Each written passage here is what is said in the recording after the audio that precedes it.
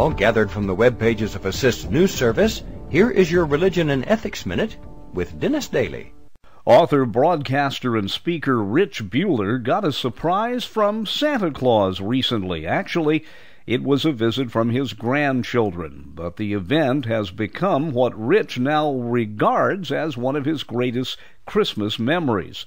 As you know, Buehler is battling inoperable pancreatic cancer, a diagnosis made last summer. He told the Assist News Service that he is, quote, fighting it as strongly as he can. He says that is what is making holiday activities especially important this time around. During the first week of this month, he found himself in a Kaiser hospital for the 5th time since the diagnosis of his illness. I'm Dennis Daly.